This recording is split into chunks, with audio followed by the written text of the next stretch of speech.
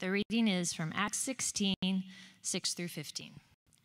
Paul and his companions traveled throughout the region of Phrygia and Galatia, having been kept by the Holy Spirit from preaching the word in the province of Asia. When they came to the border of Mysia, they tried to enter Bithynia, but the Spirit of Jesus would not allow them to. So they passed by. When they came to the border of Mysia, they tried to enter Bithynia, but the Spirit of Jesus would not allow them to. So they passed by Mysia and went down to Troas. During the night, Paul had a vision of a man of Macedonia standing and begging him, "Come over to Macedonia and help us." After Paul had seen the vision, he got ready at once to leave for Macedonia, concluding that God had called us to preach the gospel to them. From Troas, we put out to sea and sailed straight to Samothrace, and the next day we went to Neapolis. But from there we traveled to Philippi, a Roman colony, and the leading city of that district of Macedonia, and we stayed there several days.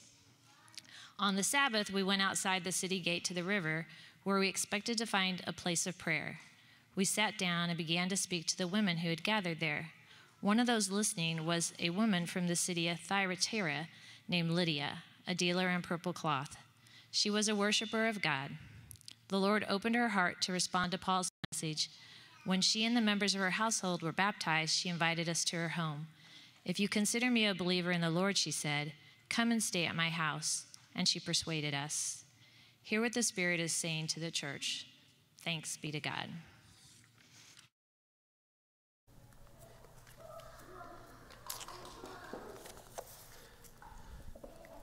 So as I read Acts 16 again this week and prepare for this morning, and really as we've been reading through Acts throughout this entire season, studying this book and considering how's the Spirit calling us to kind of reimagine church and faith and life, a quote came to mind by the late poet Mary Oliver, who once wrote, "It must be a great disappointment to God if we are not dazzled at least 10 times a day."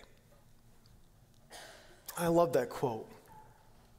And I think that was the experience of the early church, and certainly of the early missionaries of the church, that they must have been dazzled, amazed, shocked at what the Holy Spirit was doing in their midst, not just 10 times a day, but always. Because the Holy Spirit was guiding them, moving them, even stopping them in their tracks at times. At least that was Paul's experience at the beginning of his second missionary journey. If you remember from last week, the early church had a moment of division on how to reconcile what the Holy Spirit was doing among the Gentiles. And so the early church leaders called a gathering, a council in Jerusalem, to try to discern the way forward. And what I left out of last week's message about Acts 15 is that it doesn't really end in complete unity. I kind of left that out because it didn't really work with my message last week. But what happened at the very end of Acts 15, if you continue to read, is that there was a bit of a disagreement. So Barnabas wanted to take John Mark with them on their missionary journey, but Paul instead wanted to take Silas. And those disagreements, and they parted ways. Paul and Silas picked up Timothy and apparently a guy by the name of Luke. And you notice in this reading in Acts chapter 16 how the pronouns are changed in this reading. Did anybody pick up on that? When they came to the border of Mysia, they tried to enter Bithynia, but the Spirit of Jesus would not allow them to. And it shifts.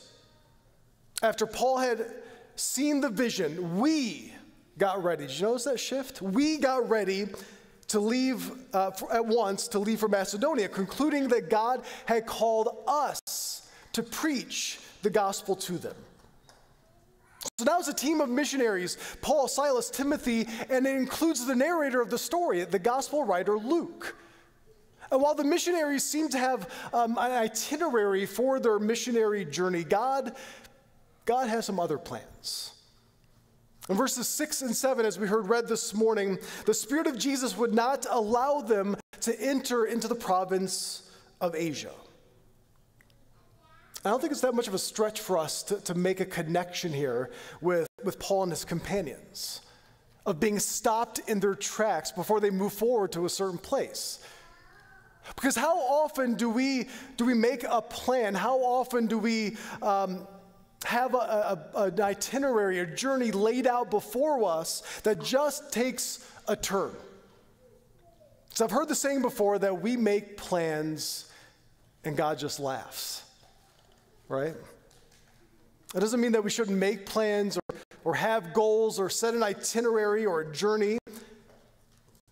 But I think the invitation is to lay out all those plans before the Holy Spirit, recognizing that while we might feel led to go to Asia to preach, God might be calling us to go to Macedonia. And so as we continue in the story, the missionaries are kind of stalled out in a place called Troas. What's next, they wonder. How might God be calling us to go, to move? Which way should we lead? That's when direction comes to Paul through a vision. According to verse 9, as we heard this morning, a man from Macedonia stands before Paul, begging him to come and help them, and he receives this in a vision. And it's interesting to note how Paul and his companions were open to the surprise moves of God and the Holy Spirit in their midst. Because they could have just chosen to ignore it, right? They could have chosen to ignore the detour signs and press forward toward Asia. Paul could have brushed off the vision that he received that night as kind of a weird and bad dream, but they didn't ignore it. And in fact, they took that as confirmation of God's presence and activity in their lives. It was a part of their discernment of where God was calling them to move next. And they discerned it was the way to go, concluding that God had called us to preach the gospel to them. But again, I still go back to that change in language. Again, that change from they were called to go and we were called to go. And again, I do think the narrator was included in this, that Luke was in on this journey, but I wonder if the invitation here is broader. It's almost as if the Acts writer invites Christians of all times and places into the story, into the missionary experience. That maybe we're all called to join Paul, the companions, Luke, all of them in this journey of missionary work.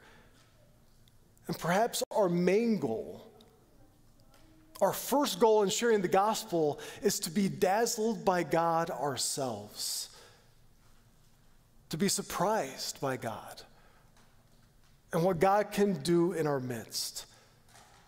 Yes, we're invited to share the good news of the love of Jesus Christ in word and deed. That is certainly true, but maybe our first and most important calling is to be surprised and dazzled ourselves.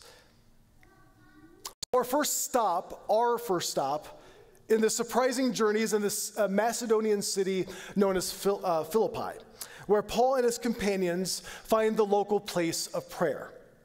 Now, we might expect to find them in a place like a Jewish synagogue or something of that nature, but there wasn't one in this Roman colony or village of Philippi. Instead, it's kind of a surprise to find people gathered at the riverside, mostly women, in prayer. And another surprise in this journey is the transformation of the Pharisee Paul, who went to talk to these women, including Lydia, who is a merchant of purple cloth. Again, don't be surprised where we find God moving and acting, leading us to places we wouldn't always expect, just like what happened with Paul. Because Paul, again, as we have already seen in Acts, breaks down barriers, includes others into this gospel message, and here in this story, even baptizes the entire family of Lydia and stays in her home. Lydia's heart is open to God's message that Paul is offering. And really, it's all about the work of the Holy Spirit in her midst. And it's good to pause here and note that this is what we call prevenient grace. The grace of God that goes before us and within us, before we even recognize God's activity and presence in our lives, God's grace is always there. And that's what happened with Lydia in this story. Through the Holy Spirit, she is prepared for and open to Paul's message of the gospel.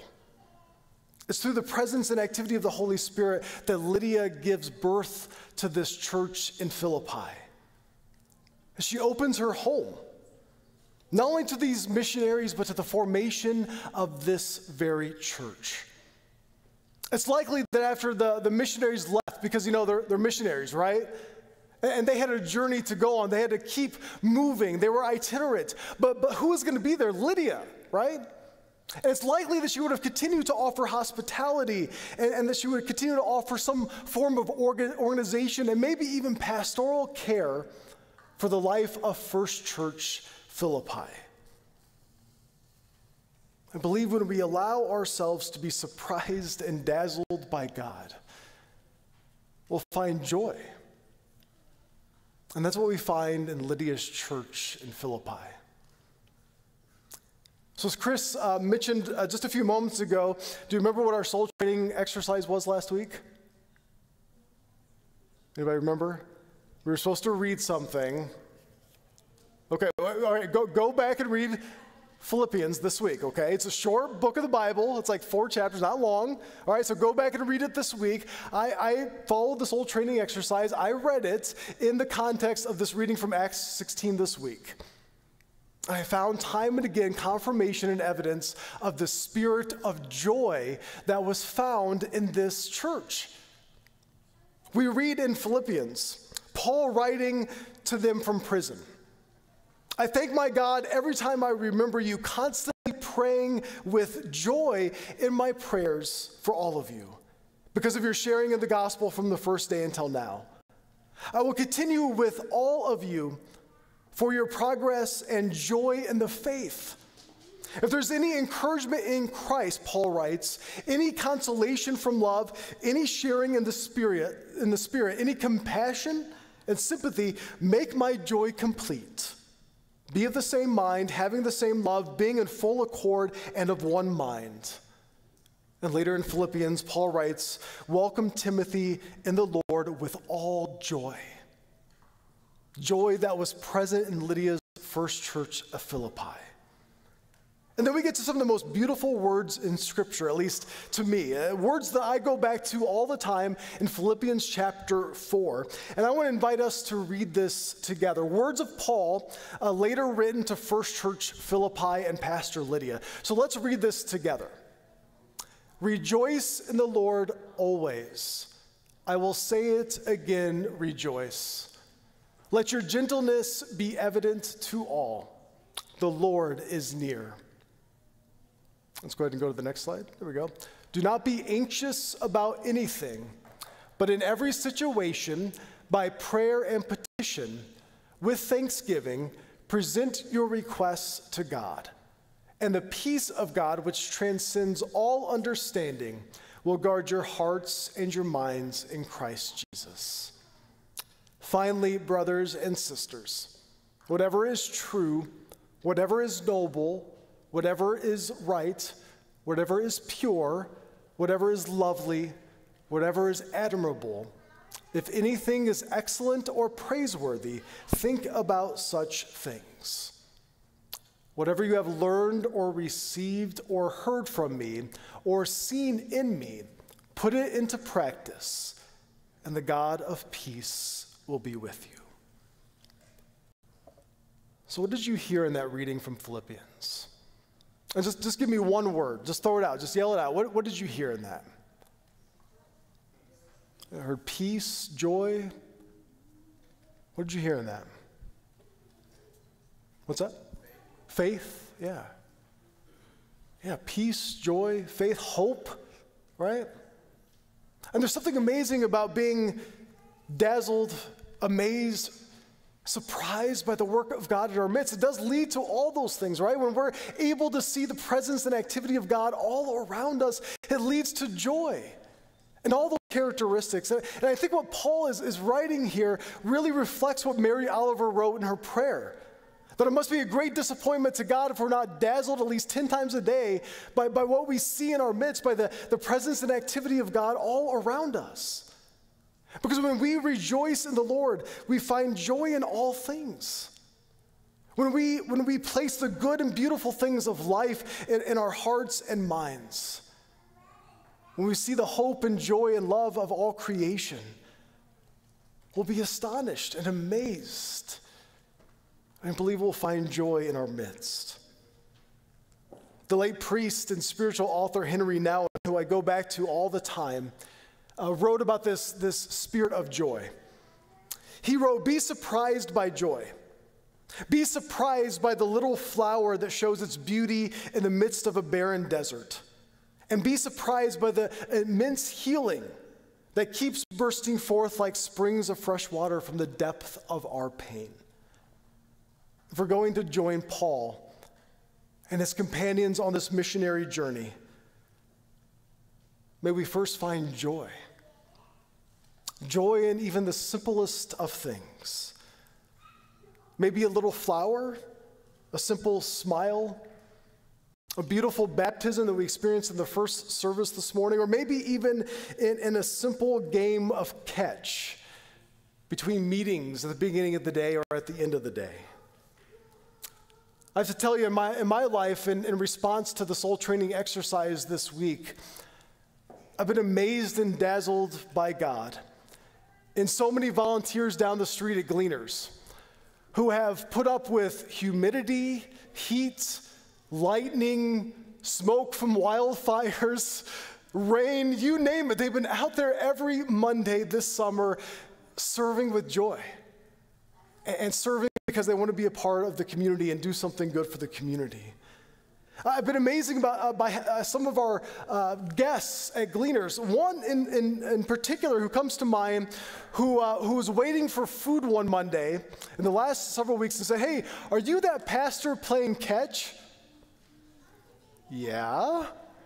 "Well, I want to help." And she handed me $5 and said, "I want this to go to the campaign." Pretty amazing.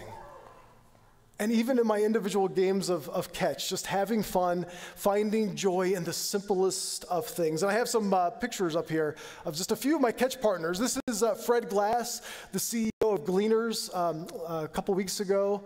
We go to the next one. That's everybody knows Lou. Of course, she was singing in the choir this morning. Bishop Trimble, who was the bishop of our Indiana conference and wore his Cubby gear. I didn't know he was a Cubs fan. Learn something new about your bishop every day. And here is a picture of my catch partners for today. Anybody recognize them? I was amazed, astonished, dazzled by God in the work of these two, and Evie and Carly, when they handed me just a few weeks ago an envelope with $43.50 from a lemonade stand that they put together to support the work of Gleaners. How amazing is that? Sometimes all we have to do is look at the simple things in life, to look at the people around us, to look at nature, to have a game of catch and just be amazed and dazzled by God.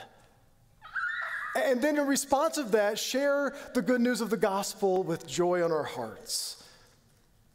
Nouwen continues by writing this: "Each day holds a surprise, but only if we expect to hear it, to see it, to experience it. So let's not be afraid." Nouwen writes, let's not be afraid, whether it comes to us as joy or sorrow, to receive each day's surprise, each day's joy. So friends, whether we're in Philippi with First Church, in Jerusalem, Indianapolis, or anywhere in between, may we find joy and be dazzled by God in the simplest of things all around us. Let's pray together. Oh God, whose beauty is beyond our imagining and whose power we cannot comprehend, we are amazed by you. Amazed by your lights in the darkness, by your presence and power that's with us in even weakness, and your Holy Spirit that gives us life and breath every moment. So, Lord, we meet you in this time and place. Humbled by your loving kindness, we bow before you. Overjoyed by your forgiveness, we give thanks to you. And so, God, we meet you with gladness and joy. So may we live all of our days, God, being surprised and dazzled by you. For we pray this in the holy and precious name of Jesus our Christ. Amen.